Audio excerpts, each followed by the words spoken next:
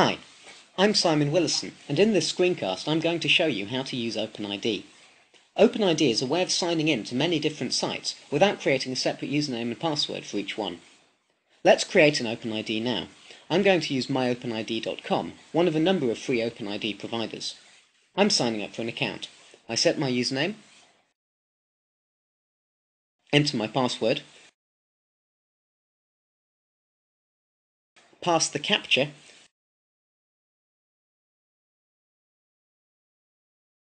and I'm done.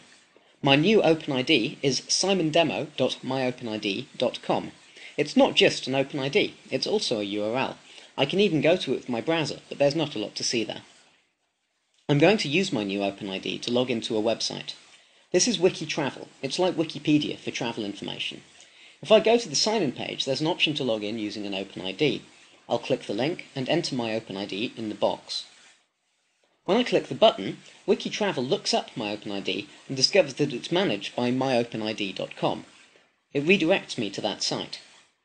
Now I have to log in there, using the account I set up earlier. myopenid.com checks if I'm comfortable sharing my identity with WikiTravel. I say, always. Now myopenid.com sends me back to WikiTravel, passing along confirmation that I really do own the OpenID simondemo.myopenid.com. This is the first time I've logged into WikiTravel, so WikiTravel asks me to pick a username there. Now I'm finished. I've logged into WikiTravel without having to set up a brand new username and password just for that one site. I'm going to log out of WikiTravel and then log back in again.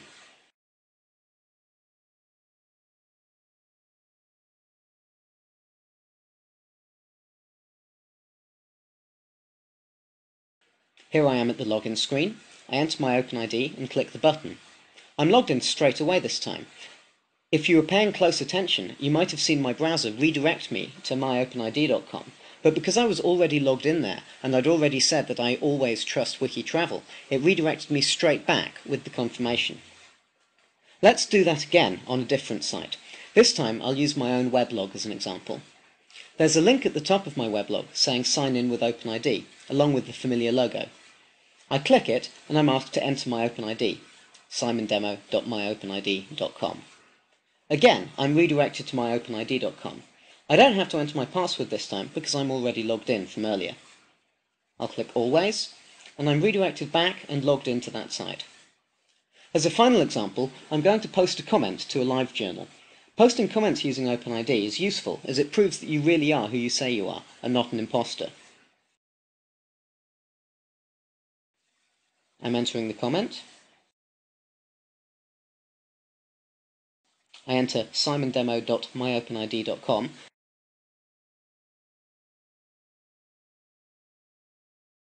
And again, I'm asked if I trust LiveJournal with my identity. Yes, I do. I'm redirected back, and my comment is posted with my OpenID attached. The number of sites you can log into using an OpenID is growing all the time. Sites you can use right now include Technorati, a blog search engine, Zoomer, a photo sharing site, Magnolia, a social bookmark site, and of course LiveJournal, as we saw earlier. If you run a site that accepts user logins, you should consider supporting OpenID on it as well. There's one problem with all of this. I'm relying on myopenid.com to manage my identity for me, but what if they disappear? Or what if I decide that I don't trust them anymore? OpenID has an answer to that problem. As I said earlier, myopenid.com is just one of many sites that can manage your identity for you.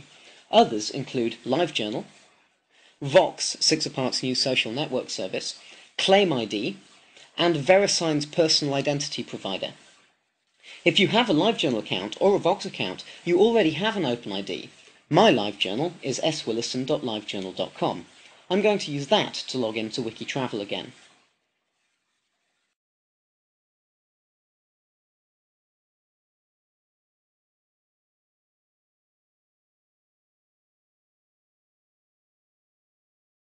This time, it's LiveJournal that asks me if I want to share my identity.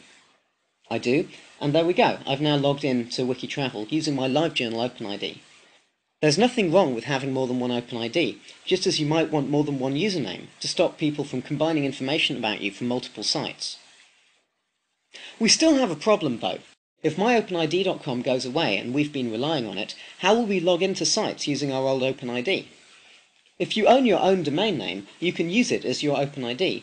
That way, you'll be able to keep the same ID forever, or at least for as long as you pay for your domain. My principal OpenID is simply simonwillison.net, a domain that I own.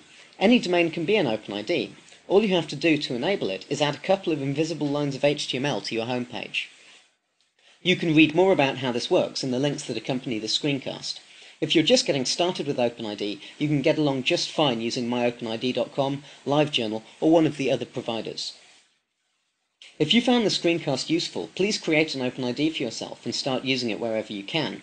The more people using them, the more likely it is that sites will start letting you log in with them. Thanks for watching.